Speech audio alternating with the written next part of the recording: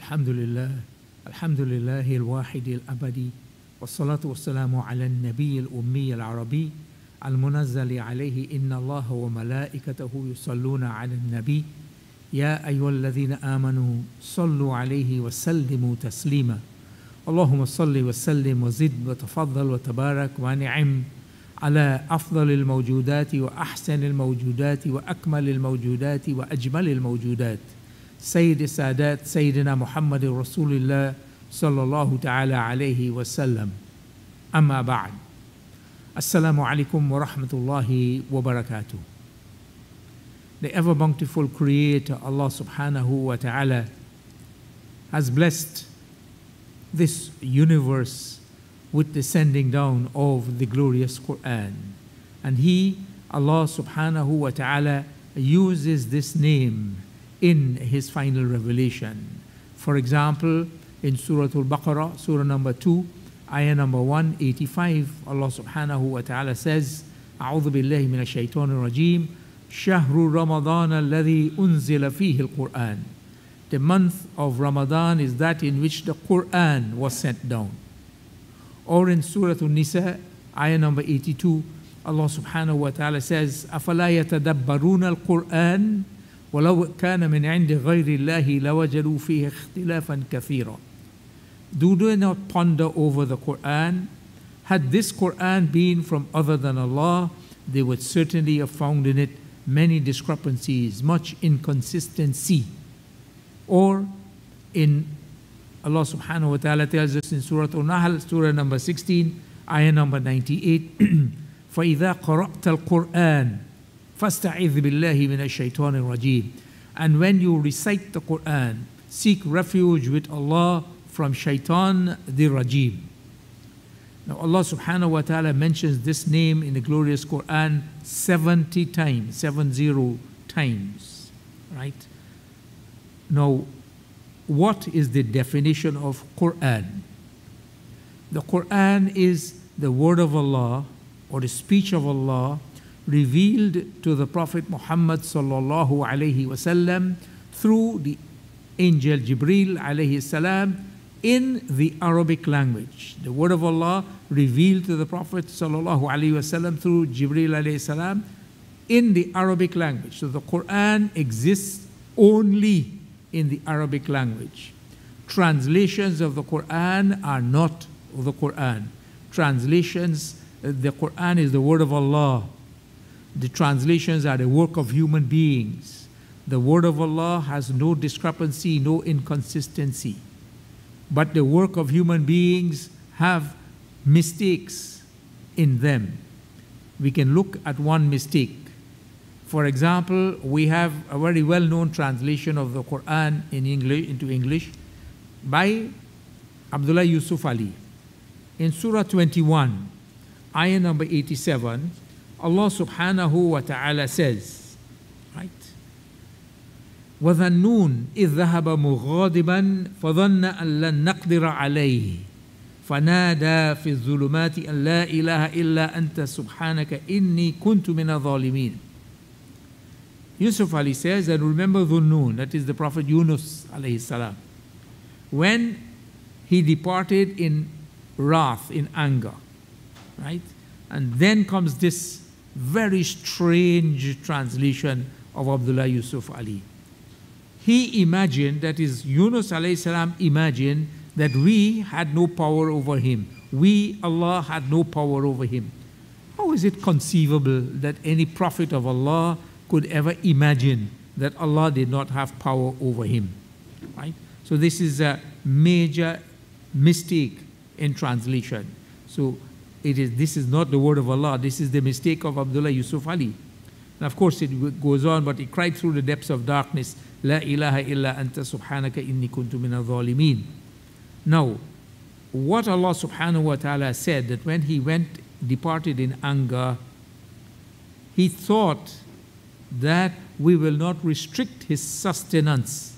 Lan naqdira alayhi. That is the correct meaning, not what Abdullah Yusuf Ali says. So we need to understand that the Quran is not what is there in other languages. What is there in other languages are translations of the Qur'an, works of human beings that can have mistakes in them, that can have misguidance and discrepancies in them as well. There is a deviant sect called the Qadianis who follow Mirza Ghulam Ahmad, right? And they have a translation and commentary of the Qur'an. And we can look at the deviance that they have in the translation. In Surah Al-Jumu'ah, Surah number 62, if we look at the translation that they have given there for ayah number 3, right? Surah Al-Jumu'ah, right? Ayah number 2 says, the translation is, He, that is Allah, it is who has raised among the unlettered a messenger from among themselves, who recites unto them His ayat, His signs, and purifies them and teaches them the book and wisdom, though before that they were in manifest error. And then they come to say in the next ayah, right? So perhaps if we can see it on the screen, what they have said, right? This is the Qadiani translation from Rabwa, which was the capital of there, right? If we'll get that slide up in a little while. So they say the ayah is وَآخَرِينَ مِنْهُمْ لَمَّا يَلْحَقُوا بِهِمْ وَهُوَ الْعَزِيزُ الْحَكِيمُ. Allah subhanahu wa ta'ala says, and to confer these benefits on others of them who have not yet joined them. But this is what this deviant sect says in the translation of this ayah. And He will raise the Prophet Muhammad sallallahu alaihi wasallam among others of them who have not yet joined them. He is the mighty and the wise. And in the commentary, the last sentence in the commentary is, thus the Qur'an and the Hadith both agree that the present verse refers to the second advent of the Holy Prophet sallallahu alaihi wasallam in the person of the promised Messiah. This verse refers to the second advent of the Holy Prophet sallallahu alaihi wasallam in the person of the promised Messiah. So this is the deviancy that they put in their translations and in their commentaries. So the Qur'an is the word of Allah revealed to the Prophet sallallahu alaihi wasallam through Jibreel alayhi salam in the Arabic language, right? And we have seen that Allah subhanahu wa ta'ala has mentioned this 70 times, this name 70 times in the Qur'an itself. And Allah subhanahu wa ta'ala mentions other names for His revelation. He calls it, Al-Furqan in Surah number 25. Allah subhanahu wa ta'ala says in the first ayah, تبارك الذي نزل على عبده نزل الفرقان على عبده ليكون للعالمين نذيرا. He says, Allah subhanahu wa ta'ala says, تبارك الذي نزل الفرقان على عبده ليكون للعالمين نذيرا. Blessed is he who set down the Furqan, the criterion, on his servant, his abd, so that he, the servant, may be a warner for all the worlds. So Allah subhanahu wa ta'ala names it as Al-Furqan. Then Allah subhanahu wa ta'ala also names it as Al-Dhikr, the message. In Surah Al-Hijr, Surah number 15, ayah number 9, Allah subhanahu wa ta'ala says, Inna nahnu nazzalna dhikr wa inna lahu lahafidhun. Verily we have sent down the message. Verily, certainly we have sent down the message, the dhikr. And certainly, verily, we are the guardian thereof. So Allah subhanahu wa ta'ala names it as al-dhikr. Allah subhanahu wa ta'ala also names it as al-kitab, the book. At the beginning of Surah Al-Baqarah, Alif Lam Mim, ذَلِكَ الْكِتَابُ لَا رَيْبَ فِيهِ. This book, there is no doubt in it. So Allah has named His revelation as Al-Kitab, the book. He has named it as Al-Dhikr, the message. He has named it as Al-Furqan, the criterion. And Imam Jalaluddin Suyuti in his Al-Itqan fi Ulum al-Qur'an has mentioned that there are 55 names of the Qur'an from the Qur'an. right? So the Qur'an, right? We need to understand that. Now, Allah subhanahu wa ta'ala uses this name. The beloved Messenger sallallahu alaihi wasallam also used this name. For example, in the hadith transmitted by Imam al-Bukhari, Rasulullah sallallahu alaihi wasallam is reported to have said, "Khayrukum man ta'allama al-Qur'an wa 'allamahu." The best of you is the one who learns the Qur'an and teaches it. So the beloved Messenger sallallahu alaihi wasallam used the word Qur'an as the name. Or he says in a hadith transmitted by Imam al-Bukhari and Imam Muslim, الذي يقرأ القرآن وهو ماهر, the one who recites the Quran and he is fluent in doing so. مع السفرة الكرام البرة, he will be in the company of the noble and obedient and noble angels. من قرأ الذي يقرأ القرآن, using the name Quran. And the hadith goes on, right? وَالَّذِي يَقْرَأُ الْقُرْآنَ, and the one who recites the Qur'an, وَهُوَ يَتَتَعْتَعُ فِيهِ وَهُوَ عَلَيْهِ شَاقٌ, and he, the one who recites the Qur'an haltingly, stammering, and it is difficult in him, he will have two rewards, transmitted by Imam al-Bukhari and Imam Muslim. So the beloved Messenger sallallahu alaihi wasallam also used this name, Al-Qur'an. Allah subhanahu wa ta'ala has used it. The beloved Messenger sallallahu alaihi wasallam has used it. Now, the name Qur'an is derived from the verb qara'a, which means he read, right? Or he recited. And hence, Al-Qur'an means the reading, the recitation, right? We should know that. The reading, the recitation, right? So it has other names, we need to bear that in mind. So the Qur'an is divided into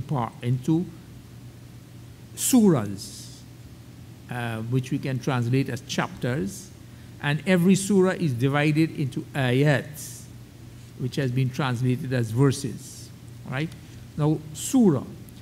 The word surah literally means a row or a fence, but as a term, it means the passage-wise division of the Quranic text, right? Set apart from the preceding and the following text, the passage-wise. So it is a chapter. So the Quran is divided into surahs, chapters, 114 in number, right? And every surah is divided into ayat.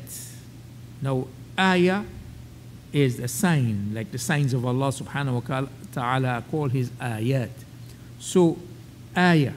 Now, you know, people have some qualms and objections about using the word verse to translate ayah because they say the Quran is not poetry. Unfortunately, they never looked in the English dictionary to look as to see what is the meaning of verse. Yes, it refers to poetry, but this is the meaning of verse from the Cambridge Dictionary. One of the meanings. One of a series of short parts that the writing of a holy book is divided into. One of the short parts, the writing of the series of short parts that the writing of a holy book is divided into. Nothing to do with poetry.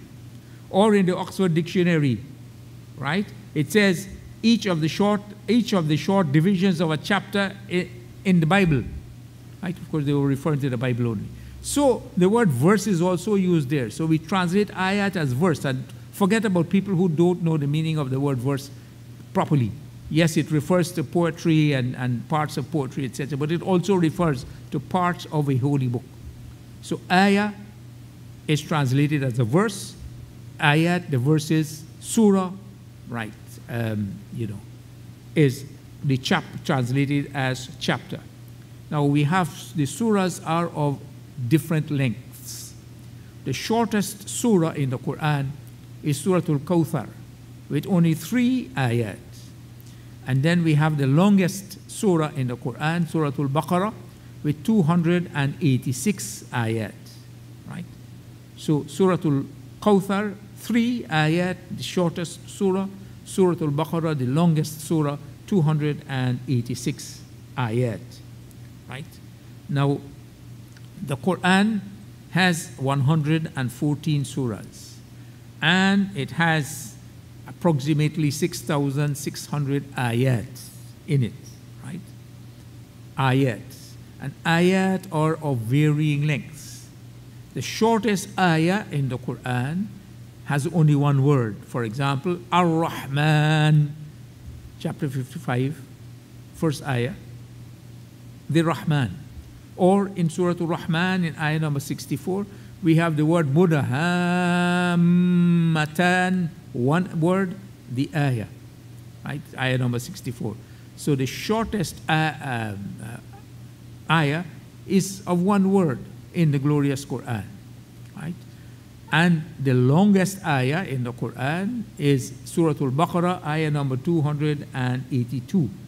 And, you know, in this ayah, we have, you know, more than 125 words. So the shortest ayah, the shortest ayah has one word. The longest ayah has more than 125 words. And the longest ayah of the Quran is Surah Al-Baqarah, ayah number 282. Right? So we need to understand that. Right? Now, the Quran is also divided into parts. Now, first we need to understand this, that the surahs and the ayat were, the arrangement was done by the beloved Messenger sallallahu alaihi wasallam based on what was revealed to him. So the arrangement of the surahs is part of the revelation. The arrangement of the ayat, the verses, is also part of the revelation. This was not done by anybody else, that the companions arranged the surahs, that this is the first surah, this is the second, and this is the third. Or in a surah, the companions arranged the ayat. Or they said, well, the companions decide that this ayah should go in this surah and that ayah should go in the other surah. No. It was the beloved Messenger sallallahu alaihi wasallam based on wahi, that he informed the companions where this ayah has to go, in which surah, before which ayah or after which ayah, etc. So the arrangement is from the beloved Messenger sallallahu alaihi wasallam. And now, who named the surahs? We have a lot of people saying different things about who named the surahs, right?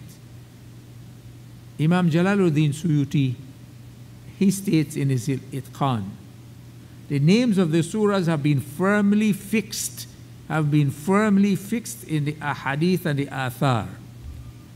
And were it not for fear of being too wordy, that is Jalaluddin Suyuti, I would clarify the details of this for you here.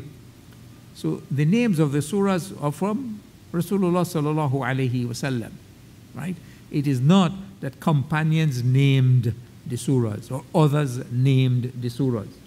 And we have a number of ahadith in which the beloved Messenger sallallahu alaihi wasallam referred to surahs, different surahs, by their names.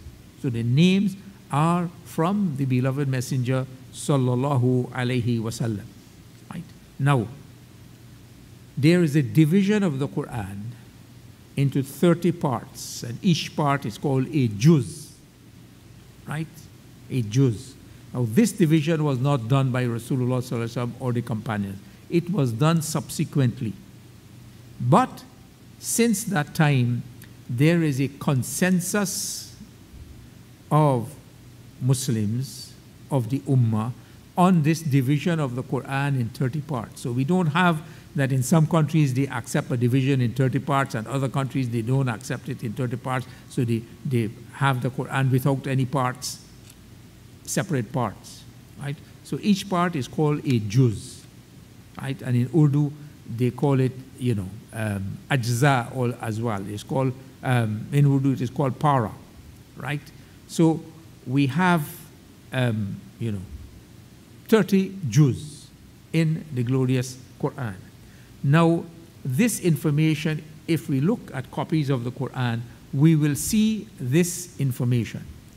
Now, the copies of the Quran that are printed in Medina, for example, they divide each juz into two hizb. Each juz is divided into 2 hizb, right? And the information is contained at the top of the page. On the right-hand side, as you can see there, it says Al-Hizbul Awwalu, the first hizb. And on the left-hand side of the page, and this is about every page in the Quran, whether it is an even number page or an odd numbered page, the right side at the top, it has the number of the juz, and the left side, it has the name of the surah, Suratul Baqarah, right? And each hizb is divided into 4 quarters, and these quarters are called Rub'ul Hizb, quarter of the hizb, and then Nisful Hizb, half of the hizb, and then Thalathatu Arba'il Hizb, 3 quarters of the hizb, right? So we have quarter of hizb, half of hizb, and 3 quarters of hizb, and then we have the next hizb, right?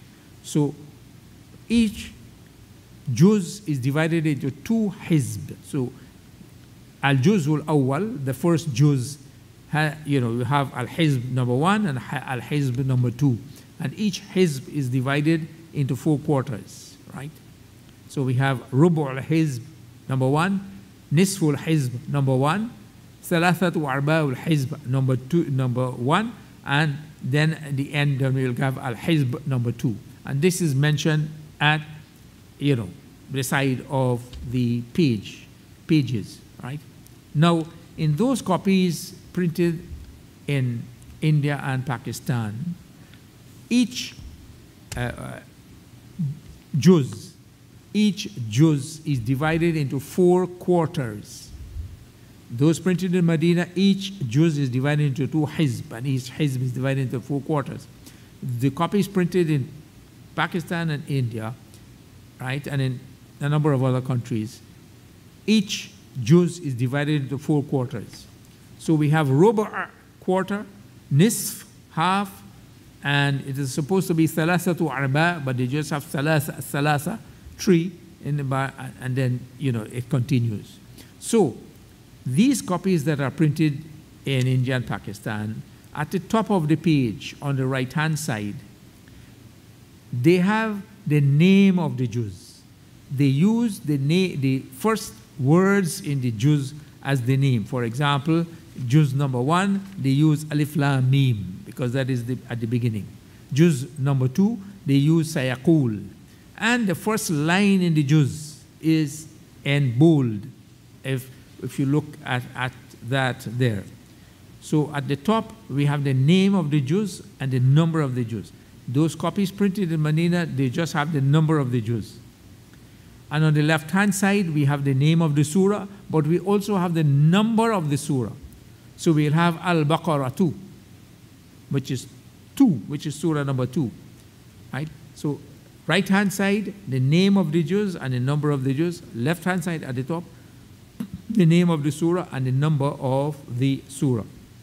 And in the margins, we have, rubu' and nisf and thalatha and there.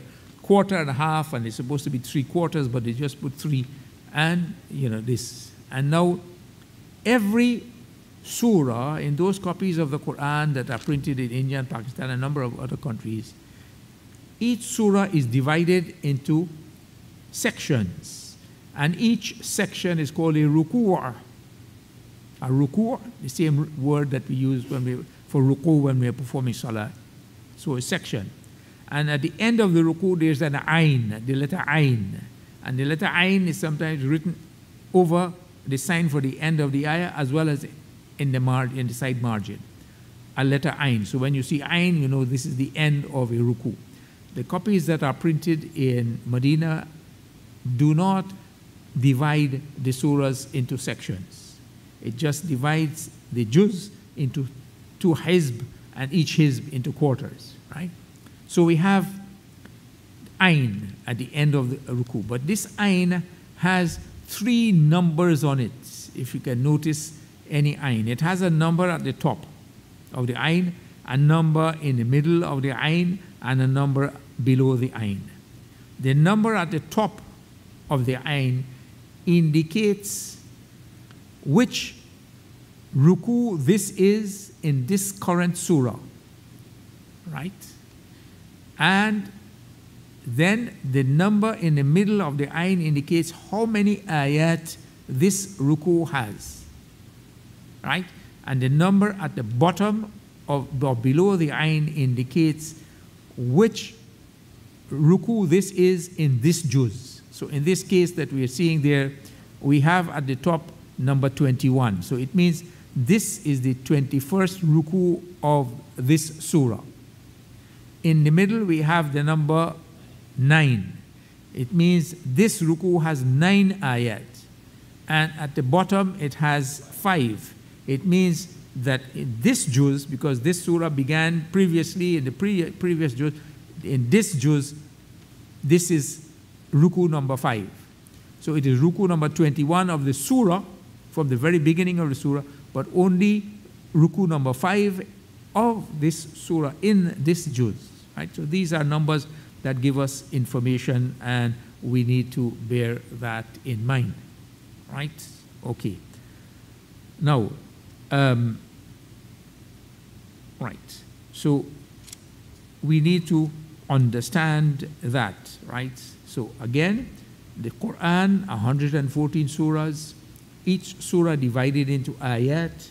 The smallest number of ayat in a smallest number of words in an ayah is one word, Ar-Rahman or Mudhammatan, right? Or we can say Wal Asr. Well, Wal Asr people can say maybe it's 2 words, Wa and Al Asr. But Ar-Rahman, 1 word, Mudhammatan, 1 word, right? And the shortest surah has only 3 ayat. Surah Al-Kawthar, Inna a'tainaka al-kawthar, fasalli li rabbika wanhar, inna shani'aka huwa al-abtar. The longest ayah, right, has more than 125 words in it. It is ayah number 282 of Surah Al-Baqarah, right? So we need to understand that, right? And the information that we can get from the copies of the Quran from the top of the page and also on the side margin, right? Now, again, we need to bear in mind the arrangement of the ayat in every surah was done by the beloved Messenger sallallahu alaihi wasallam based on revelation from Jibreel alayhi salam. When Jibreel alayhi salam brought a revelation, he would inform the beloved Messenger sallallahu alaihi wasallam where this revelation has to go. That is, in which surah, or before which ayat, or after which ayat, and so on, right? And the arrangement of the surahs also based on revelation to the beloved Messenger sallallahu alaihi wasallam from Jibreel alayhi salam, right? Okay. Now, the Quran, the surahs of the Quran are divided into 2 categories. Those that were revealed before the Hijrah and those that were revealed after the Hijrah. Those that were revealed before the Hijrah are called Makki. Literally it means Makkan. It doesn't mean revealed in Makkah itself, but it means revealed before the Hijrah of the beloved Messenger sallallahu alaihi wasallam. And those that were revealed after the Hijrah are known as Madani. Madani means Madinan, but it doesn't mean revealed in Medina. It means revealed after the Hijrah, right? So when the beloved Messenger sallallahu alaihi wasallam came for the farewell Hajj, and the ayah was revealed to him, Al-Yawma akmaltu lakum dinakum. This day I have perfected for you your deed. This was revealed in Arafat, and Arafat is not far away from Makkah, but it is Madinan. It is Madani, because it is revealed after the Hijrah. So we need to understand that. Now, the surahs, many of them have ayat that are Makki and ayat that are Madani, right? It is not that every surah is such that it is only Makki or only Madani, right? And according to a number of the scholars, the number of surahs that are Makki in the Quran are 80. The number is 85, and the number Madani 29. So 85 and 29. But the ayat, the Makki ayat, are short ayat generally, and the Madani ayat are long ayat. So the 85 surahs that are Makki, they only take up about 11 juz out of the 30 juz in the Qur'an. And the 29 surahs that are Madani, they take up 19 juz.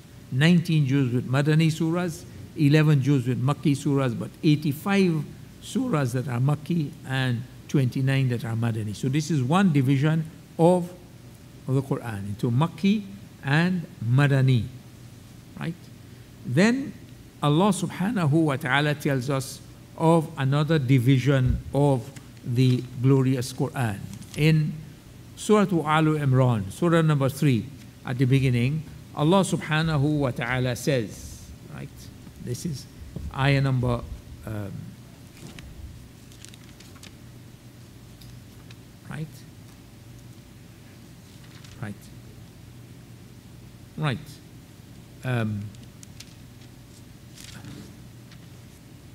right? Ayah number 7. هو الذي أنزل عليك الكتاب. He it is who has sent down on you, O Prophet, the book. منه آيات محكمات هن الكتاب. From this book there are ayat that are muhkamat, clear, established, fundamental verses. Hunna kitab. Allah says they are the mother of the book. They are the foundation of the book.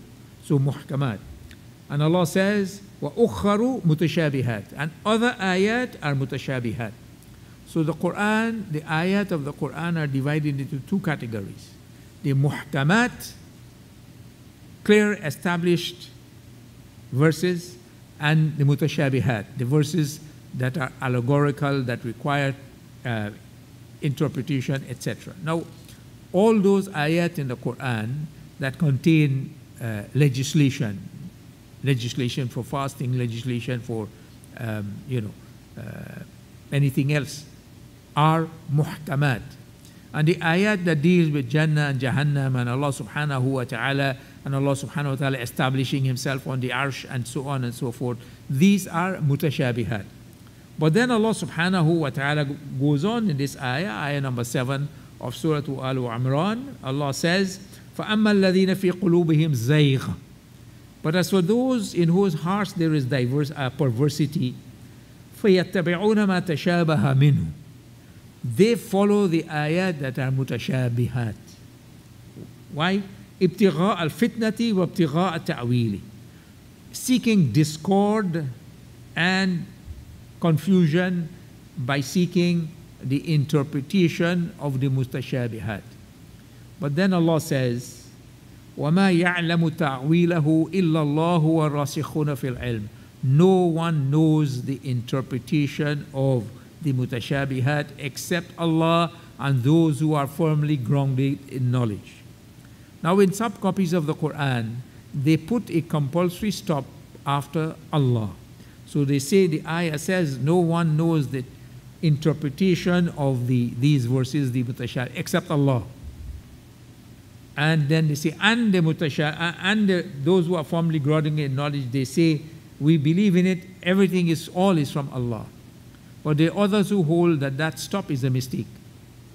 If we say only Allah knows the interpretation of the mutashābihāt, what we are also saying is that Rasulullah sallallahu alayhi wasallam, to whom the Qur'an was revealed, did not know the interpretation of the mutashābihāt, which of course is not correct. So no one knows the interpretation of the mutashābihāt except Allah and those firmly grounded in knowledge. They say, we believe in it, all is from Allah. Right? And Allah says, وَمَا يَذَّكَّرُ إِلَّا أُولُو الْأَلْبَابِ. And none will grasp the message except men of understanding. So this is another division of the ayat. Allah says, muhkamat and mutashābihāt. So we need to understand muhkamat and mutashābihāt that Allah subhanahu wa ta'ala has mentioned here in the Qur'an itself, right? Muhkamāt and mutashābihāt, right? And if we can look at, we have this book, the Ulumul Qur'an by Ahmad von Denver. It is a very good introduction to the sciences of the Qur'an, and it has, sections dealing, so the sections dealing with Muhkamāt and Mutashābihāt, right? And at the end of he gives, there, right? Now, we have one category of Mutashābihāt, which are called the huruf al-muqatta'at, the letters, the similar letters like alif lam mim, or ha mim, or ain sin qaf, or kaf ha ya ain sad, or noon. These are letters that occur at the beginning of some surahs. 29 surahs have these letters at their beginnings, and the number of letters that are used there, right, in various combinations that are there. 14 letters. 14 letters in these 29 surahs in different combinations. Alif lam ra, alif lam mim, ha mim, alif lam mim sad, sad, ta sin mim, ta ha, qaf, kaf ha ya ain sad, noon, yasin, right? Okay. Now, the beloved Messenger sallallahu alaihi wasallam did not tell us what these ayat mean. We have no information from the beloved Messenger sallallahu alaihi wasallam about the meaning of these ayat. Different mufassirin have given what they think may be the meaning of these ayat, right? But in the final analysis, we have not been informed by the beloved Messenger sallallahu alaihi wasallam what the meanings are. But there are those among the scholars who hold that the beloved Messenger sallallahu alaihi wasallam certainly did know what the meanings were, and there are some who hold that this was a revelation that was meant only for Rasulullah sallallahu alaihi wasallam, alif lam mim and ha mim and so on, and he understood what it means. But this was not meant to be transmitted. This is just a view. This was not expressed by the beloved Messenger sallallahu alaihi wasallam. This is an opinion, we may say, of some. But this is one category of Mutashābihāt, right? The huruf al-muqatta'at at the beginning of 29 surahs. There is a combination of 14 letters of the glorious Qur'an. And when we recite the Qur'an, we have to recite them. We can't recite Surah Al-Baqarah and begin ذَلِكَ الْكِتَابُ لَا رَيْبَ فِيهِ. We have to say Alif Lam Mim, ذَلِكَ الْكِتَابُ لَا رَيْبَ فِيهِ. Otherwise, we are not reciting the whole of the surah, right? So we have the huruful muqatta'at, right? Okay. Now, we need to understand that there is a science in Ulumul Qur'an called Asbābun-Nuzūl. The reasons, literally the reasons for the revelation, but actually meaning the circumstances surrounding the revelation or the sending down of that revelation. And the scholars have, when they take the Asbābun-Nuzūl, these circumstances, they are able to understand verses better. They can see the immediate application. Let us take two cases of Asbābun-Nuzūl. Allah subhanahu wa ta'ala says, Lillahi al-mashriqu wal-maghrib, right? To Allah belong the east and the west. فَأَيْنَمَا تُوَلُّوا فَثَمَّ وَجْهُ اللَّهِ. So whichever direction you turn to, the face of Allah is there, right? Ayah number 115 of Surah Al-Baqarah. وَلِلَّهِ الْمَشْرِقُ وَالْمَغْرِبُ فَأَيْنَمَا تُوَلُّوا فَثَمَّ وَجْهُ اللَّهِ. To Allah belong the east and the west, so whichever direction you turn to, the face of Allah is there. Now, mistakenly, somebody might come to the conclusion that it doesn't matter which direction we turn to when we are performing salat, because فَأَيْنَمَا تُوَلُّوا فَثَمَّ وَجْهُ اللَّهِ, right? The face of Allah is there. But when we look at the circumstances surrounding this revelation, we see that the companions were traveling. Some of the companions were traveling, and one night they did not know the direction of the Qibla. So they performed salat, but then next day it became clear to them that they prayed in the wrong direction. Then they consulted the beloved Messenger sallallahu alaihi wasallam, and the beloved Messenger sallallahu alaihi wasallam waited until Allah subhanahu wa ta'ala revealed, and Allah subhanahu wa ta'ala revealed this ayah.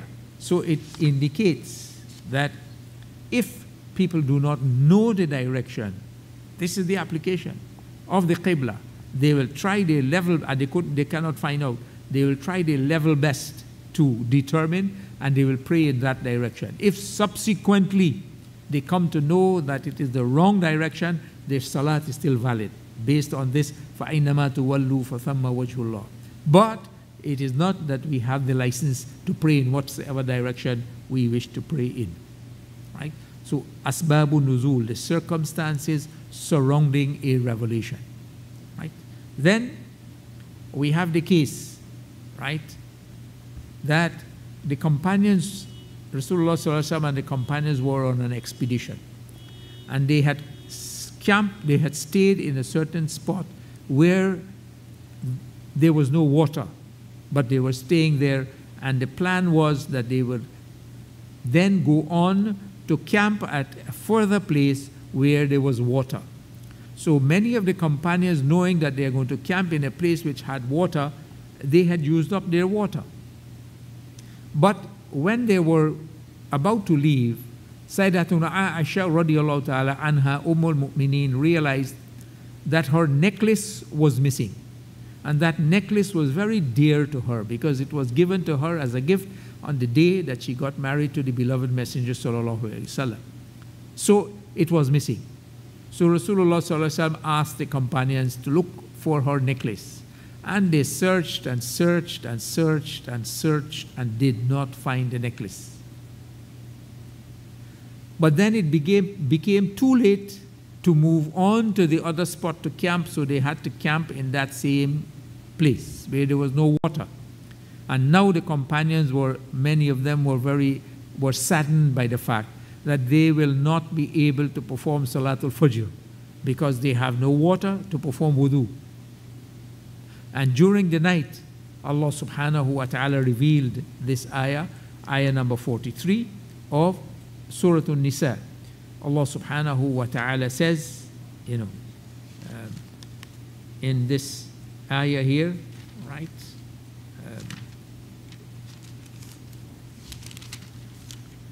يا أيها الذين آمنوا لا تقربوا الصلاة وأنتم سكارى حتى تعلموا ما تقولون.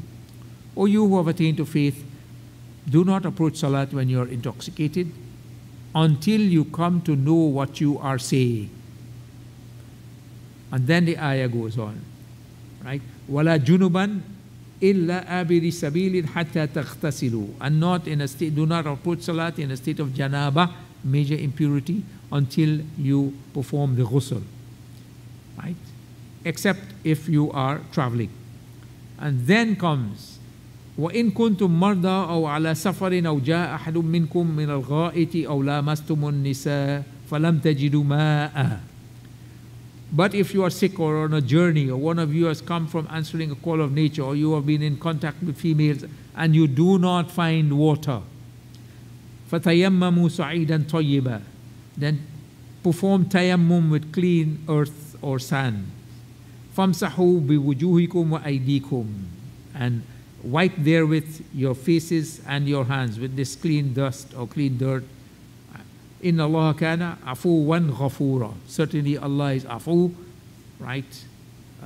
The all forgiving, all merciful, ever forgiving, right? So, in the circumstances, there was no water, and they were in the desert, no water. Allah subhanahu wa ta'ala revealed the guidance for tayammum, right? So this is, the asbab, or these are the circumstances surrounding that revelation. So when we come to know the Asbābun-Nuzūl, we are able to see the application of the revelation, in some cases right away, or we are able to see, the legislation that Allah subhanahu wa ta'ala has given, or we are able to understand what Allah subhanahu wa ta'ala is saying, like, whichever direction you turn to, the face of Allah is there. Now, we have ayat that were in response to questions. People asked the beloved Messenger sallallahu alaihi wasallam questions, and some of these Allah subhanahu wa ta'ala mentions that questions were asked. Like, for example, Allah subhanahu wa ta'ala says, "Yasalunaka," they ask you, O Prophet, right? For example, ayah number 219 of Surah Al-Baqarah. "Yasalunaka anil khamri wal maisir." They ask you, O Prophet, about intoxicants and about gambling, right? They ask you. So this is the question. Allah subhanahu wa ta'ala reveals the answer here, and the asbabun, the circumstances surrounding the revelation is the question that was asked to the beloved Messenger sallallahu alaihi wasallam. Allah says, "Qul fīhima ithmun kabirun wa manafi'u lin-nas." In these two things, in intoxicants and in gambling, there is a great sin and there are benefits for mankind. Wa ithmuhuma akbaru min naf'ihima, and their sin is greater than their benefit. Right? So this was there. And then the ayah goes on. وَيَسْأَلُونَكَ مَاذَا يُنْفِقُونَ قُلِ الْعَفْوَ. They ask you, O Prophet, what they should spend. So Allah subhanahu wa ta'ala responds, قُلِ الْعَفْوَ. They should spend whatever is beyond their needs. Right? So, يَسْأَلُونَكَ. Right? And then the next ayah, Allah says, يَسْأَلُونَكَ عَنِ الْيَتَامَى. They ask you about the orphans. Right? So Allah says, قُلْ إِصْلَاحٌ لَهُمْ خَيْرٌ. That the best thing to do is to what is for their good, right? And so on, right? And ayah number 222, Allah subhanahu wa ta'ala says, يَسْأَلُونَكَ عَنِ الْمَحِيضِ. They ask you, O Prophet, about the menstrual periods. قُلْ هُوَ أَذَى. And Yusuf Ali's translation is not a good translation, not a right translation. He has translated it as they are a hurt and a pollution. But that is not the correct translation. People like, for example, Muhammad Asad, they have translated it. Say, O Prophet, say, it is a vulnerable condition. The period, the menstrual period, is a vulnerable condition. This is what Muhammad Asad said, and this is more in keeping with what Allah subhanahu wa ta'ala, not that it is a pollution and a hurt, right? So, the answer is the Asbābun-Nuzūl, that we get the question, right? Or before that in ayah number 217, sorry, يَسْأَلُونَكَ عَنِ شَهْرِ الْحَرَامِ.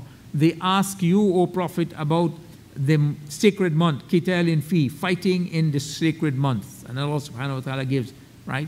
So we have questions that were asked to the beloved Messenger sallallahu alaihi wasallam, and he answered. So this is the Asbābun-Nuzūl. So this is studied. We have the case, Mu'mineen Salama asked the beloved Messenger sallallahu alaihi wasallam, why is it that only the rewards for males are mentioned in the Quran?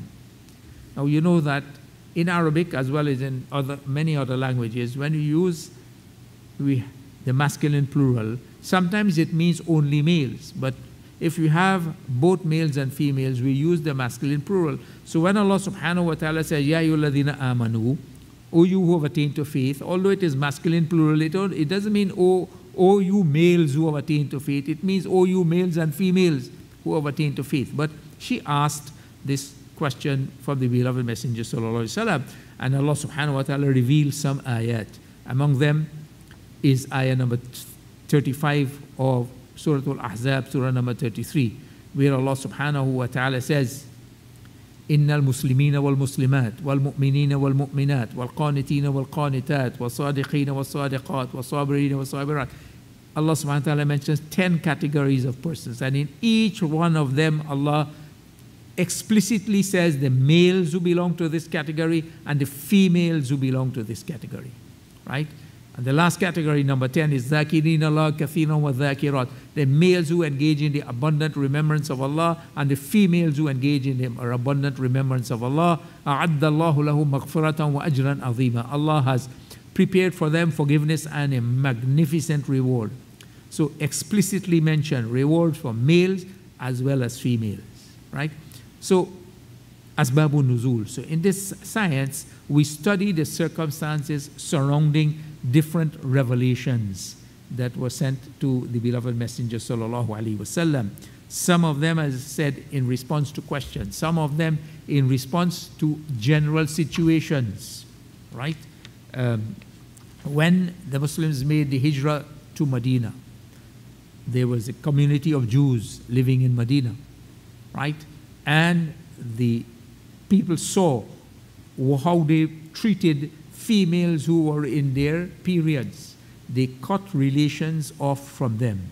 The Jewish law is that a female in her period, right, is impure, and everything she touches becomes impure. If she touches a utensil, the utensil is impure, and so on. So they had to separate themselves from females in their period, right?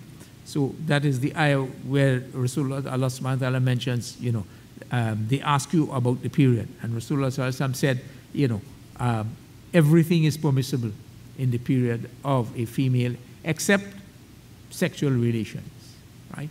So it is not that you have to cut them off from yourself and they can't touch anything and so on and so forth, right?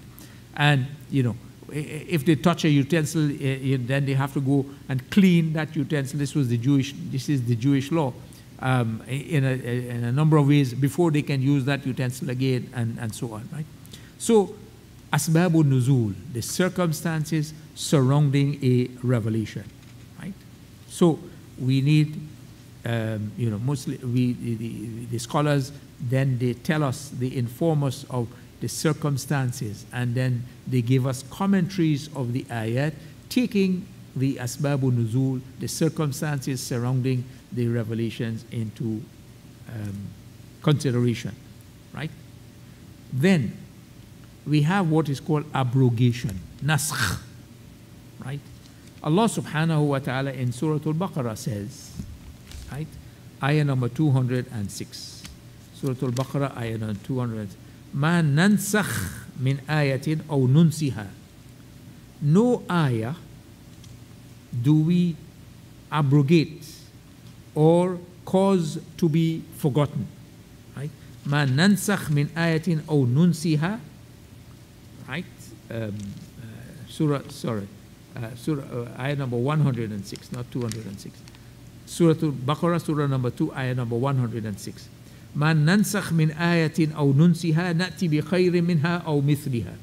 No ayah do we abrogate or cause to be forgotten, except that we replace it with that which is better than it or with the like of it. أَلَمْ تَعْلَمَ أَنَّ اللَّهَ عَلَى كُلِّ شَيْءٍ قَدِيرٌ. Do you not know that Allah has power over all things? Right? Now, based on this ayah, we have the principle of abrogation. And we have some differences of view on the question of abrogation. And those who hold that abrogation, you know, abrogate means to cancel or repeal, that there's abrogation in the Qur'an, that there were some verses that used to be part of the Qur'an, that used to be recited first, and then they were abrogated, and so they were removed from the Qur'an, right? And the general position is that there is no such verse that used to be part of the Qur'an and was taken out and was not subsequently not recited, even though there may be a report here or a report there that is indicating that, right? But the overwhelming view is there is no such ayah. Then there is the view that there are ayat in the Qur'an, the ruling of which has been abrogated, but the ayah is still there, right? Okay.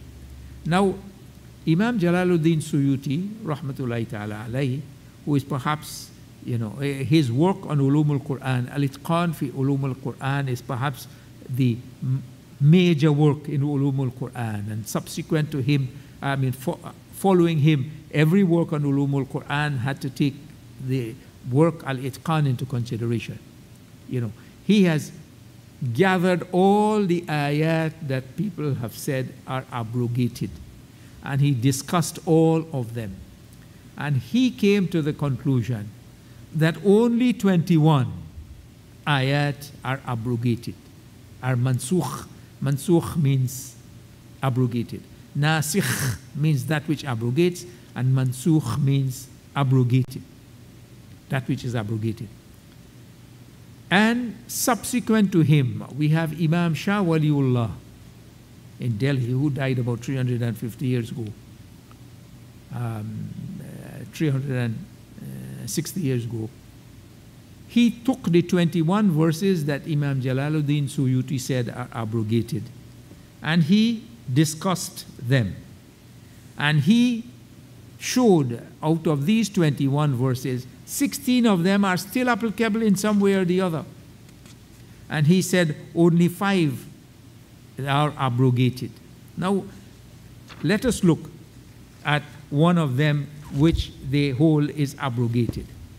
In Surah Al-Ahzab, Surah number 33, Allah subhanahu wa ta'ala gave the beloved Messenger sallallahu alayhi wasallam permission to marry more than 4 wives. This is ayah number 50. And Allah subhanahu wa ta'ala in this ayah says, that this is, only for you and not for the believers, right? Here, khalisatan laka min dunil mu'minin. This permission to marry more than 4 is only for you and not for the believers, right? But then subsequently, Allah subhanahu wa ta'ala in ayah number 52 says, right? La yahillu laka an-nisa'u min ba'd. It is not permissible for you to marry any women after this. So what they have said, that this abrogates the first. Well, in a sense it does. Rasulullah was given permission, and Allah subhanahu wa ta'ala then ended that permission. So they're saying, and this is what one of the 5 that Imam Shah Waliullah says abrogated. He had permission, and then he no longer has that permission. Or Allah subhanahu wa ta'ala says, that the believers, when the believers, they are able, believers can in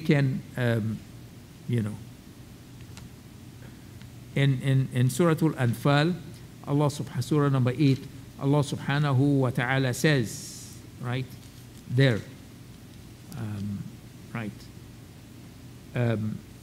that if there are 10 believers, they will be sufficient for, they will take care of, 200, if there are 20, they will be able to withstand 10 times as many. So then the companions started feeling that this may be a little bit too hard on them, that they will be, So ayah number 65, right? Allah says, Ya ayyuhan nabi, harridil mu'minina ala al-qital. O Prophet sallallahu alaihi wasallam, rouse the believers to fight. And then Allah says, right, in yakum minkum 20 sabirun, if there are from among you 20 who are patient and persevering, yaghlibu mi'atain, they will be able to defeat 200. And if 100, they will vanquish 1,000 of the unbelievers, right? And then Allah subhanahu wa ta'ala then says, reveals subsequently the ayah, Al-ana khaffafa Allahu ankum. Now Allah has lightened the task for you. وَعَلِمَ أَنَّ فِيكُمْ ضَعْفًا. And Allah knows that there is weakness among you. فَإِن يَكُمْ مِنْكُمْ مِئَةٌ صَابِرَةٌ يَغْلِبُ مِئَتَيْنِ. So if there are 100 from among you who are patient and persevering, they will be able to defeat 200. So first Allah says if there are 20, you will be able to defeat 200. But now Allah says, so they said, well, this abrogated the early position. Now there is no legislation here, but this is what they're saying. So we have ayat like that are considered to be, superseded by subsequent revelations, and it comes under the category of naskh, abrogation. Now, there are some ayat that people say are abrogated that are not abrogated. Allah subhanahu wa ta'ala in that ayah we looked at asked you about intoxicants and gambling. Say in it is a great sin and some benefit, and the sin is greater than the benefit. Then Allah said, do not approach salat when you're intoxicated until you come to know what you're saying. So there are those who say this ayah is abrogated now, because Allah subhanahu wa ta'ala says in Surah Al-Ma'idah, Surah number 5, where Allah subhanahu wa ta'ala says that this is an abomination of the handiwork of the devil, right? So they say that this abrogates what Allah says, do not approach salat when you are intoxicated, right? Ya ayyuhalladhina amanu innamal khamru wal maisiru wal ansabu wal azlam rijsum min amali shaitan. O you who have attained to faith, certainly intoxicants and gambling and divination of arrows and dedication of stone and divination of arrows and an abomination of the handiwork of the devil. Then Allah says, fajtanibu. So shun that abomination in order that you may be successful. And Shaitan's plan is only to use intoxicants and gambling to create, enmity and hatred among you, and to hinder you from the remembrance of Allah and from salat. Will you not then desist? So they say this ayat abrogates that, but it doesn't abrogate. The ayah is still applicable, right? The scholars do not count that as abrogated, but people say abrogated. No, it is not abrogated. It is still applicable. If you have a Muslim who drinks intoxicants, the ruling is still there on him. Do not approach salat when you are intoxicated. You are committing a grave sin, but you cannot perform salat when you are intoxicated, right? So it is still applicable. And there are those who hold that the ayah dealing with fasting, right? That Allah subhanahu wa ta'ala has, abrogated it, right? And we have Abdullah ibn Abbas radiallahu ta'ala himself saying it is not abrogated. In Surah Al-Baqarah, in the ayat that deal with fasting, Allah subhanahu wa ta'ala says, وَعَلَى الَّذِينَ يُطِيقُونَهُ فِدْيَةٌ تُعَامُ مِسْكِينٌ. And for those who are able, the feeding of one person. So instead of fasting, you could feed. And they said subsequently this was abrogated and you have to fast. You can't do that. But Abdullah ibn Abbas radiallahu ta'ala anhu says that this ayah is not abrogated. This is from Abdullah ibn Abbas himself, although there are people who are saying that the ayah is abrogated, right? So Ibn Abbas radiallahu ta'ala anhu is reported to have said, transmitted by Imam al-Bukhari, this verse is not abrogated. It is meant for old men and old women who have no strength to fast, that they should feed one poor person for each day of fasting, right? So the ayah is still applicable. It is not abrogated, although people say it is abrogated. Now, what does that ayah mean? Right? مَا نَنْسَخْ مِنْ آيَةٍ أَوْ نُنْسِهَا نَأْتِ بِخَيْرٍ مِنْهَا أَوْ مِثْلِهَا. No ayah do we abrogate or cause to be forgotten except that we replace it with that which is better or something similar. Commentators state that in this ayah, the word ayah refers to ayah of previous revelations. That Allah subhanahu wa ta'ala says, no ayah do we abrogate of previous revelations, except that we bring in its place that which is better or the like of it. Now, we have the 10 Commandments, for example. 10 Commandments. Many of us are not aware that 9 of these 10 Commandments are still compulsory upon us. Thou shalt not steal, and thou shalt not kill, and thou shalt not commit adultery, and covet, and so on and so forth, right? But there is one commandment that has been abrogated, and that is observing the Sabbath. It was compulsory on the Bani Israel to observe the Sabbath, which was the 7th day, which is actually Saturday, because the Christians subsequently changed it to Sunday. Sabbath. On the Sabbath, they could neither work nor play. They could only rest and worship, that's all.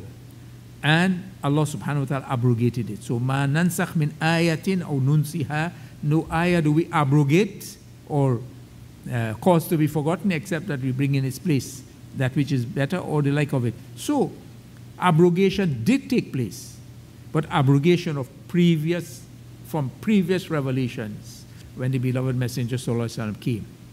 Now, there is abrogation in the Sunnah. There is. And some of the ahadith are very explicit on this. The beloved Messenger Sallallahu Alaihi Wasallam said, I prohibited you from visiting graves, but visit them now for the reminder of the hereafter. So he abrogated the prohibition and then gave permission, right? And he said so, Sallallahu Alaihi Wasallam. Or he said, I prohibited you from storing the meat of the sacrificial animal for more than 3 days. But that prohibition was because there was a famine in Medina, and he wanted the meat to be spread as widely as possible. But now you may eat and store as you wish. So he abrogated the prohibition and gave permission. Right? And then some of the abrogations are not mentioned, right?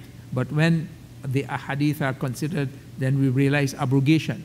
When khamar, when intoxicants were made prohibited, then the beloved Messenger Sallallahu Alaihi Wasallam gave an instruction that every utensil that was made, that was used to contain or manufacture intoxicants must be destroyed. So they could not reuse any container, any utensil that was used either to store or manufacture intoxicants. Subsequently, afterwards, when this link between the people and wine was severed, because wine drinking was very widespread. We have a number of companions who used to drink wine before it was prohibited. Subsequently, some persons accepted Islam and they used to drink, of course, intoxicants. They requested the beloved Messenger, or they asked the beloved Messenger if they could reuse the utensils that were used for manufacturing or storing intoxicants after washing them. And the beloved Messenger told them yes.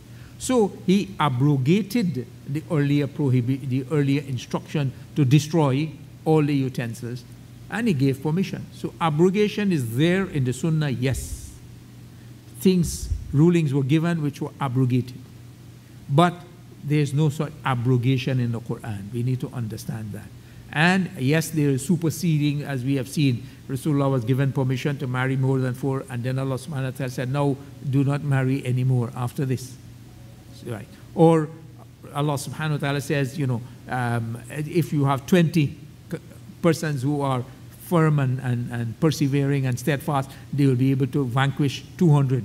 But then Allah says, now, He knows there's weakness in you. So if there's, 100, you will be able to overcome 200. Right? So we have superseding like these. And, just bear in mind that Imam Shah Waliullah took, Imam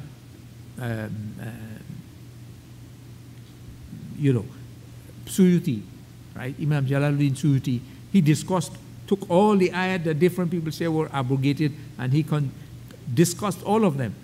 And he said 21. There were 21 that he could not find any way that they were not, and he said they were abrogated. Then Imam Shah Waliullah took those 21, and he said, out of these 21, 16, he showed ways that 16 are still applicable. He said only 5. And in these 5, we have some of these that are here.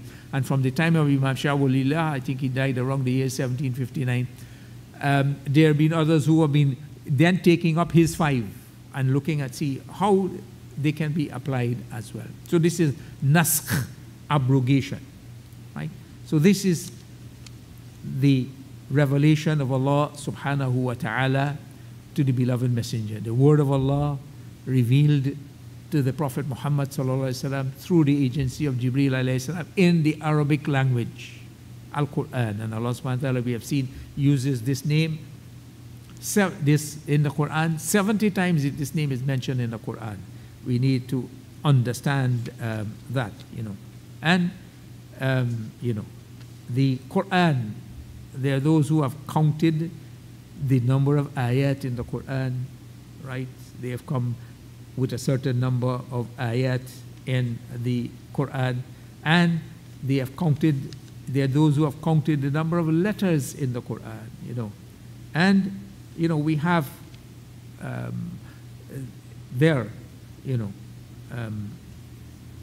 and the word that is most mentioned most frequently in the Quran is the name of Allah. Allah, right?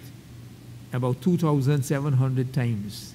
The Quran has about 77,000 words, right?